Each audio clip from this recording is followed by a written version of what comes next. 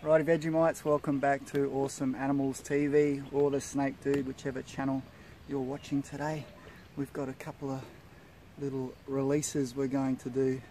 This species is really cool and it's super fragile snake. Have a look at this guy. This is called, look, he's got his mouth open. This is called a whip snake, but a better name for him is a vine snake, because there are whip snakes in Australia. So he's a vine snake from Southeast Asia. There are about 4 different species of them, and there are 2 in Bali, and one gets to 1 metre in length, and there's another one that gets to 2 metres in length.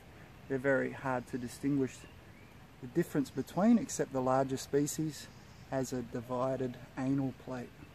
So they have horizontal pupils, and they're daytime active diurnal hunters, and he hunts through the bamboo and through the trees like this, and he loves to eat geckos.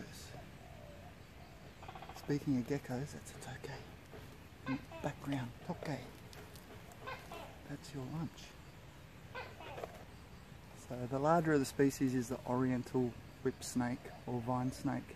Now big tokays will eat these guys, but the large ones of these will eat the tokays. Interesting thing about them, very pointy nose, very long slender prehensile tail, and vertical pupils, horizontal pupils. So they're actually horizontal, and that enables them to pinpoint even geckos that are not moving, or prey items that are not moving. And they're very good at climbing, so we'll pop him on this bit of bamboo here, and you'll see that he'll just disappear. Straight up. A lot of the time too, they'll stick their tongue out and they'll just hold the tongue out like that. Alrighty, I hope my video was interesting enough for you guys to watch all the way to the end. If you did, kudos to you.